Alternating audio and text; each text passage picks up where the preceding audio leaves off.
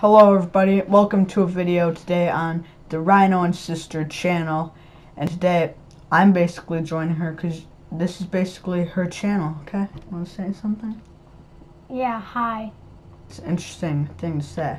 So, today we're going to be watching some horror stories, okay? So, we're watching a sleep horror story animation. So, without further ado, I don't think you want to hear us talk the whole time. Wait. We should get started. What? Do not watch this before bed. Good idea. This story happened a year ago. I was living with my then boyfriend, now fiance. What? Anyways, we lived in a townhouse in the suburbs. Pretty safe area. There had been some robberies a couple blocks away, but they weren't common, and I felt pretty safe walking home alone at night. So one weekend, my boyfriend's brother Marshall and his girlfriend Amy and her brother Curtis were visiting. We were all just gonna chill and have a couple of drinks and play video games and relax. My boyfriend had his LSATs, and after a couple of months of studying, he wanted to just relax before the exam. Unfortunately, I ended up getting very sick. It was the worst flu I've ever had. Extreme fever, 1 degree higher than I would have had to go to the hospital.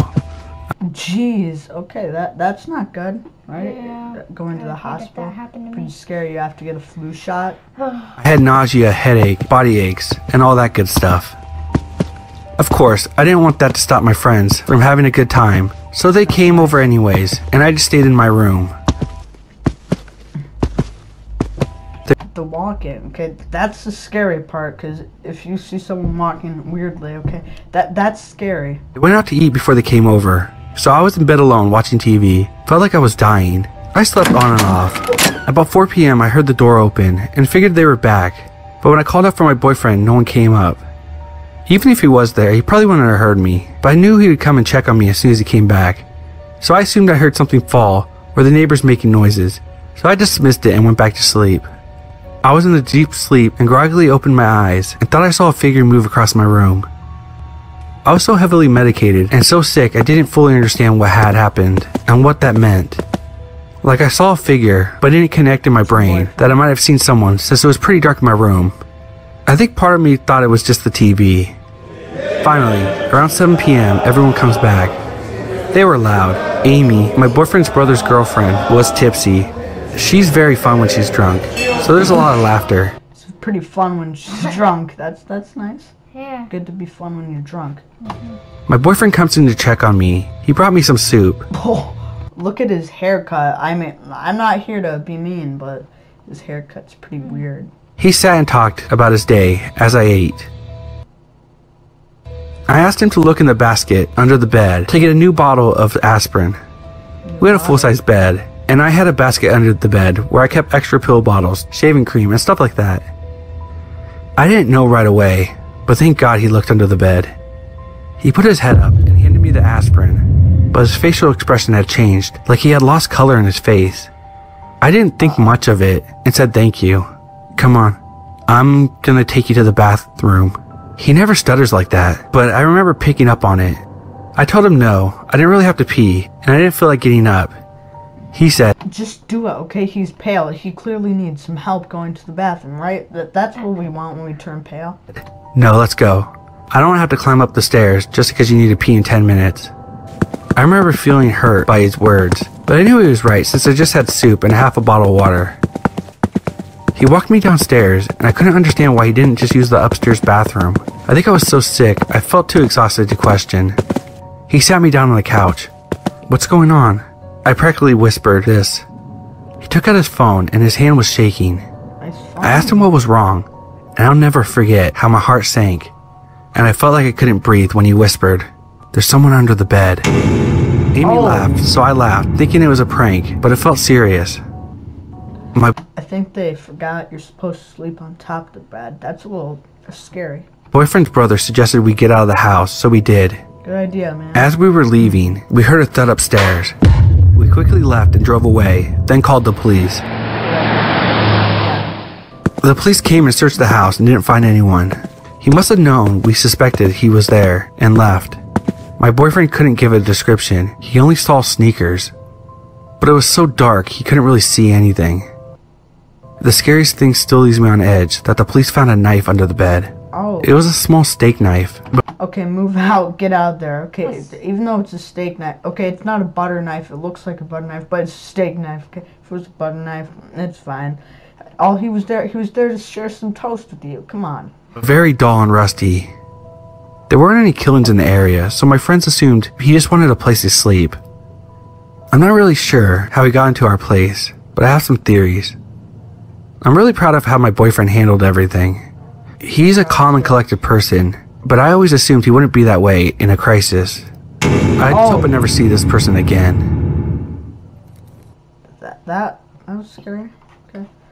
What did you think of that one? It was pretty good, but I have a question for you guys. On a scale of 1 to 10, how would you rate that? What would you rate it? I think probably 4. Wasn't that scary? Probably like 4.5 maybe. Next, we're moving on to telephone horror story, animated true story. This sounds scary, actually. It's probably not true though, so I'm just reassuring myself. I think it's true. Okay, it's by the same people who animated it, but first we've got to... It's warming us up. What the heck is that? Yeah, I thought it was actually good. This happened back in 2010. I was Oh geez, 2010. That's scary. working in a hotel in a suburban area. It was a nice place. Okay, the only scary thing right now is this guy's voice. Okay, that's gonna make me click off this video. The welcome sign. It's red. It's in red. You don't know what that could mean. It could be blood. I think it's just some paint.